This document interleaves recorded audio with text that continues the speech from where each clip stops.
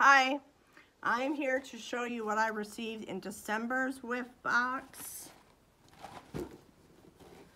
When you open it up, the first thing you always get is this paper.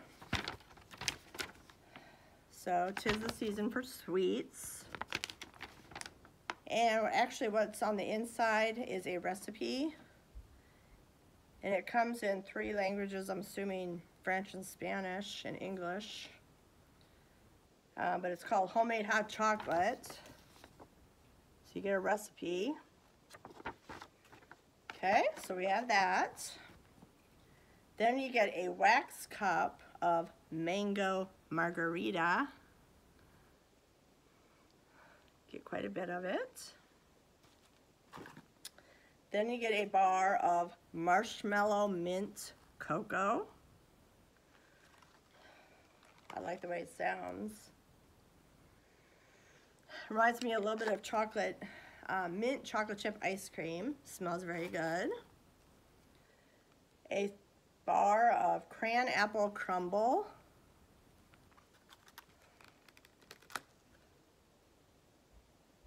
Smells like something you want to eat. Then a hand cream, which comes in 2.7 ounces of coconut daiquiri, which is a very nice scent. I like it. I like anything coconutty. Anything that smells like a beach or coconut, I love.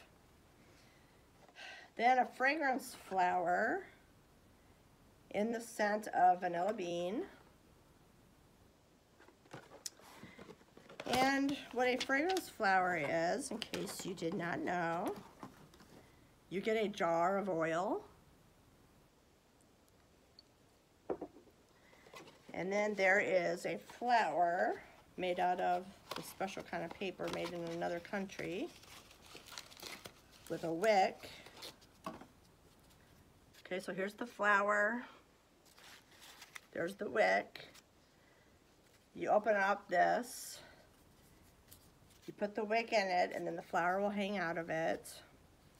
You can do it as is, or what I like to do is actually take a marker in any kind of color combination that you like, kind of take the very tips of all these petals with different colors. And then this lasts for 60 days minimum, but the scent you can smell much longer than that even. And I like to put this in a closed, small place so you can smell it really good, like I put it in my bathroom. Okay, so as the oil goes up the wick, it evaporates into the flower.